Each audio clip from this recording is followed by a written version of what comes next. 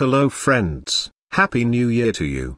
Today, we are going to learn how to create New Year typography in After Effects. Now let's get started.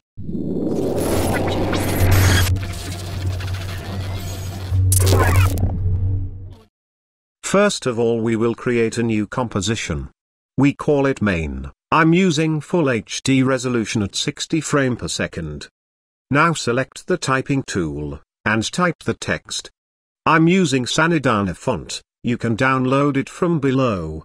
We select the pen tool and create the text shape. Something like that.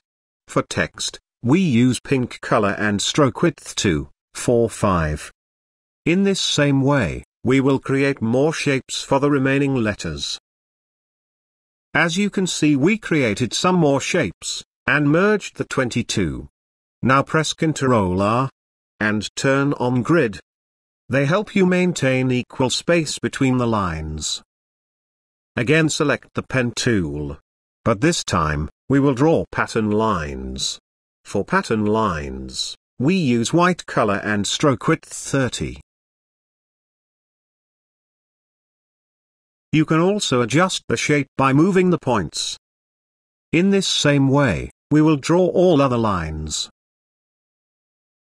As you see, we have completed the pattern. Let's animate it. First we will add Trim Path Animator. In Trim Path, we add End Keyframe, change its value to 0%, and add Offset Keyframe. We move forward and change End value to 100%. Offset to 1. Now we select the both keys, and change it to Easy Ease.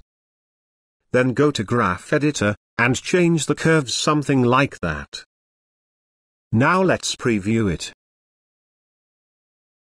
We will copy the Trim Path Animator, and paste it in pink and blue layer.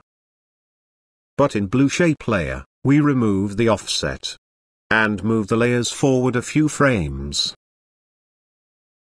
Let's preview it. Cool.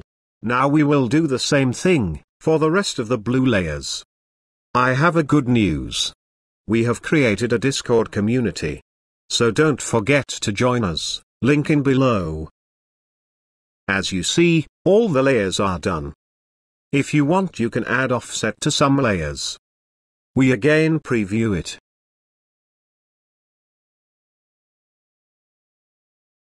We select all the layers, and create a pre-compose, by pressing Ctrl+Shift+C. We open it, and add the glow effect, on all the pink shapes.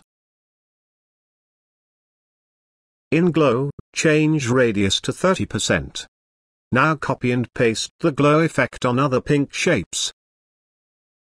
All settings are done. Let's come back. Please do not forget to subscribe my channel. And follow me on Twitter. Now we will create a camera layer, and null object. After that, we add motion tile effect, on the line composition. In motion tile, change output width and height to 500. Now we click on toggle and switches option. And turn on 3D. Then link the camera to null object. Select the null object, and press P, Shift R. Then add all keyframe. Move forward approximately 2 seconds.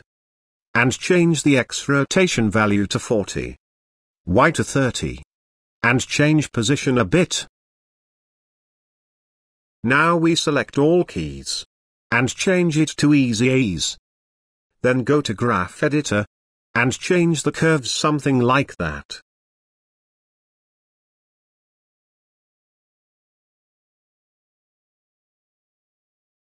Let's come back. And create a new adjustment layer. Then add gaps and blur effect. We will change blur value to 8. Then create a circle shape mask, on the adjustment layer. We invert it. And add tint effect. We change tint value to 90%. In mask, we change feather amount to 180. If you want to stretch the pattern, change its scale value. All settings done. Now let's preview it.